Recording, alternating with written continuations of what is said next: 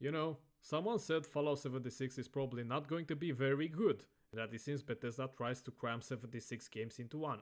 He also writes for UnRankd, and he likes to talk about himself using the third person.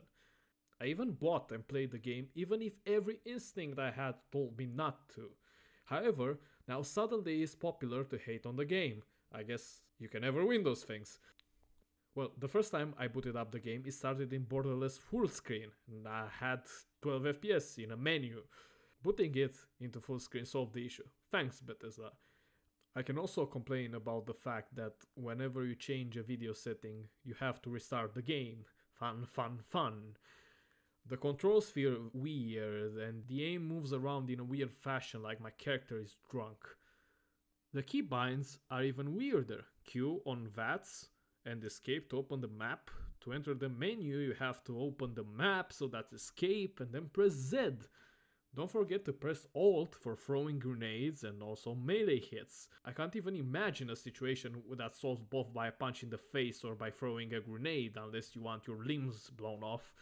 After all this, the cherry on top is the fact that the game has no push to talk, and the mic was on by default. I forgot this by the time I started playing, just realized I was talking in game as well. Oops. Well, maybe this could have all been excused by some decent gameplay, but as you might have heard, that's not the case either. The issues with gameplay are not just the technical ones I mentioned before. The fact that there isn't anything to see in this game doesn't help either. The world is empty and uninteresting.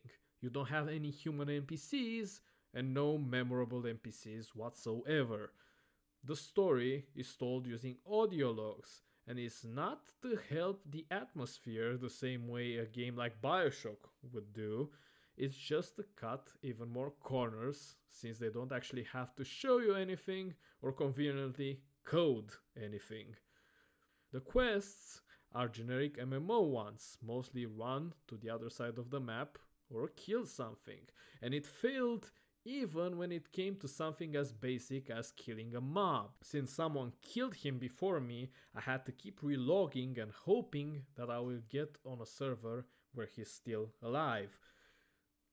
As I predicted, it's pretty terrible as well. When you shoot someone, you invite them to a duel. Unfortunately, they can buff up before starting the duel and blow you up to pieces. Nice job, Todd. This is what you get when a company decides to go for a quick cash grab. I'm sure I missed a bunch of other stuff. There isn't enough time in the universe to complain about everything that's wrong with Fallout 76. This was just the short version of it.